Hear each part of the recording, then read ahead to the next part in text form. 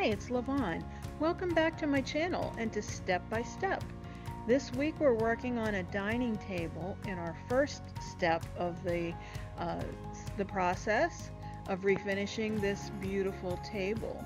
So here it is. It's just gorgeous. It doesn't look like much right here, but I can see where we're going with this, especially if you've seen the matching china closet. So always I advise first step is to clean it with white lightning cleaner and inspect the piece. So I see that there's a little bit of lifted veneer there. So what I do is put some wood glue in it and then let that sit. I put a cutting board on top of it, and I also put a heavy base on it, and I let it sit overnight.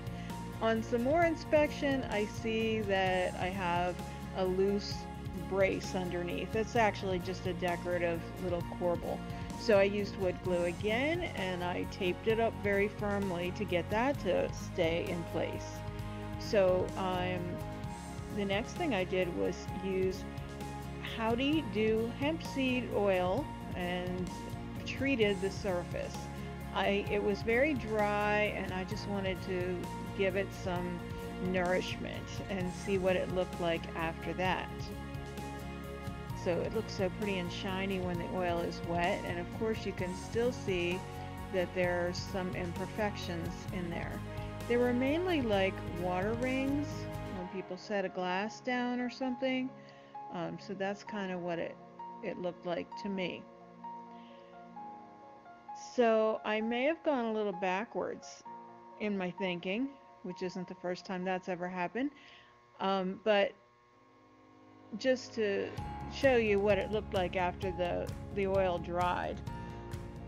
The reason I say I may have gone a little backwards is because I decided to stain it first and then see if those spots didn't go away, then I would deal with them. So may not have been the best move, but I am very confident that this tabletop, I won't rest until this tabletop is just beautiful, because I know it doesn't have a lot of imperfections. They're really just surface.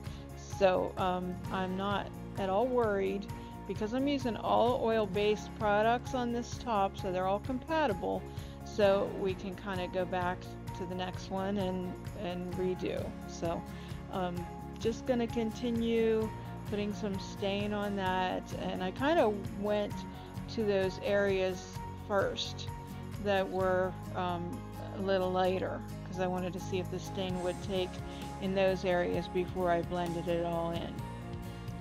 So I continued to stain, and I'm actually using the older formula of No Pain Gel Stain in the oil.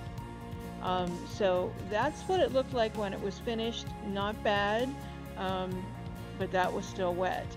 So then I realized I'm missing a couple of those little supports on there. So I had to just go around the whole table and see. So I actually ended up, so there was a side where we had it on one side and not the other. So basically it was the long sides that were missing, and we just had an extra one.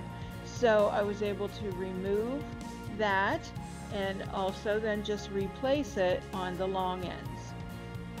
That left a mark, which we're going to take care of. And I had an extra decorative piece. You know me, I'll find something to do with that. So I took the extra little brace, and I'm peeking at you there because I was able to put that in the corner.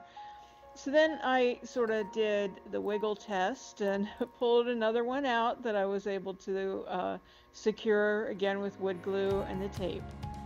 So just, you know, takes a while to make sure everything is looking good.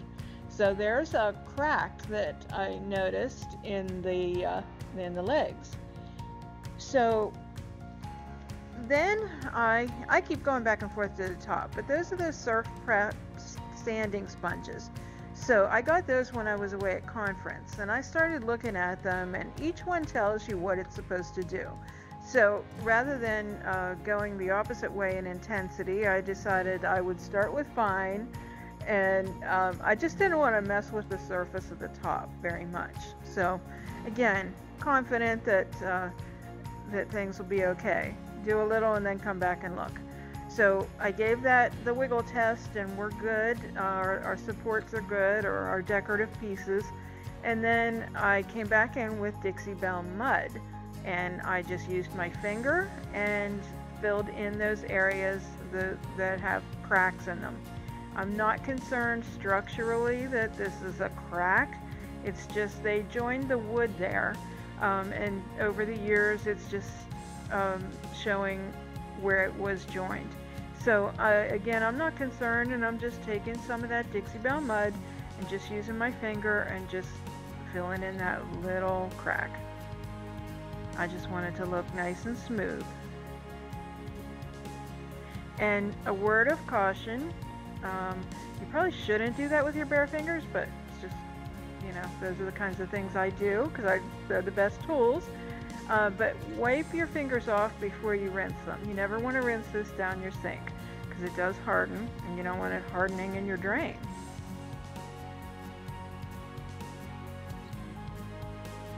So just anywhere I found a crack, I just wanted to fill it a little bit. And then I came around and then I used a medium grit paper because the medium says it removes. So unlike the surface of the tabletop, I wasn't worrying about what it looks like because I know I'm going to paint over this, and I definitely wanted to remove the glue residue from where the old decorative piece was. So looking at the tabletop, don't like those splotches. Come back in with the medium sandpaper now because I want to get rid of that. So and then after that I did a coat with the fine. So because the fine on the package said it prepares. So I'm liking the surface a little bit better, and I came back in and gave it a stain again, and looking pretty good, but I'm going to let it sit. The next step, I'm going to paint with driftwood on the bottom of the table so that it matches the china closet that I had previously done.